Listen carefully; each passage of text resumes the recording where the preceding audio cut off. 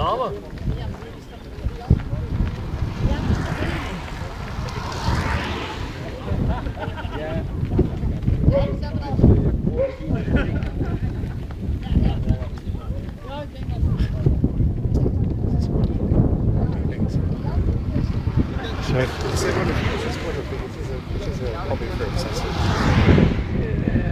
It's not quite Asperger-esque, but it's not far. Well, Yes. Well, it's got that 1950s form. exactly, it's sort of feeling, you know, you can do it.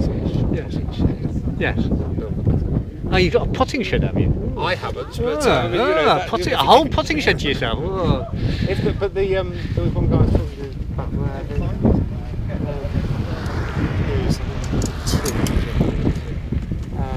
And he said the building here is including buying the shell. It cost him less than £2.5 grand. Yes. No.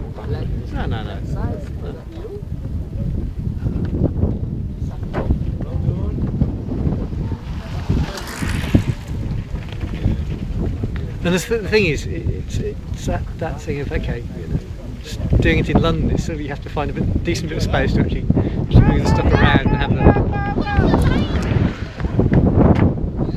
John, the guy with the Molten, I'm going to see if I can persuade him to have a go at doing something. So you're trying to persuade him? Well, I'm going to have a go, because he was very, he hadn't seen the stuff before, and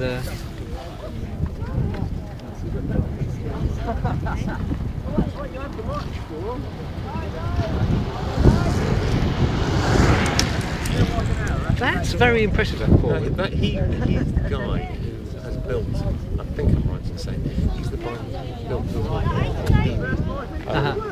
you see that? No, yes, you see the one there, number 2, the white one? At the back, yes. yes. That's one of the ones he's made sure.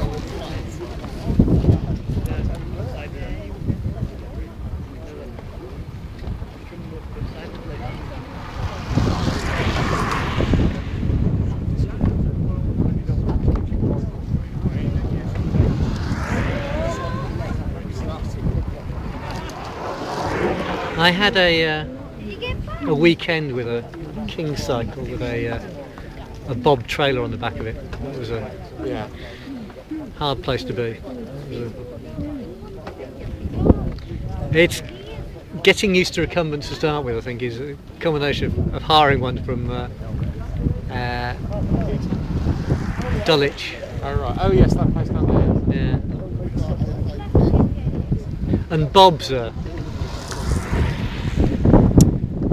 They just get this wibble, which just sort of feeds back between it and the bike.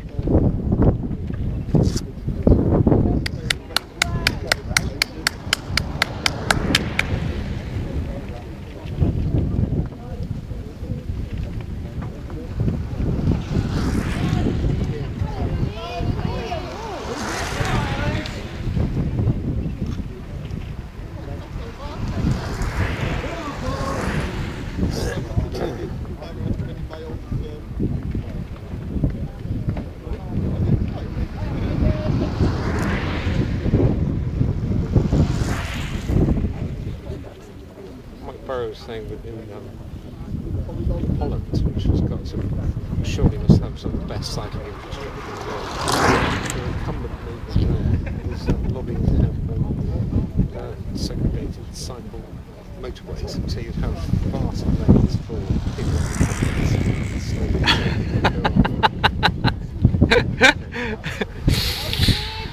Yeah. One more lap! Well, we haven't getting cycleways at all. So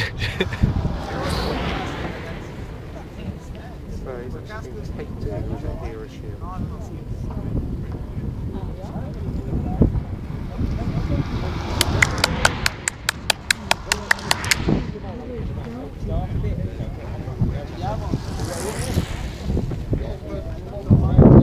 Is Moulton still living? Sorry? Is Moulton still living? I believe so, yeah. I'm sure I would have read about it. Yeah.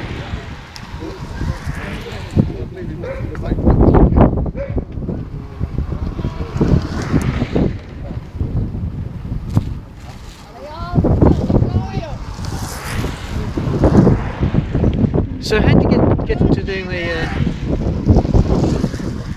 journalism?